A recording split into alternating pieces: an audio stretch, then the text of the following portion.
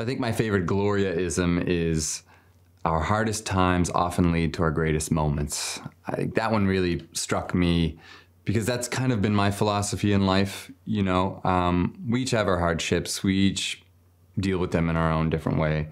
But one thing that I've learned at some point in my life is no matter what's happening, it's going to have a benefit to you in the long run, you know, and it's only if you can have the eyes to see it that way. They're good words to live by, and they've served me very well, so I'm really glad to have that kind of messaging in this film.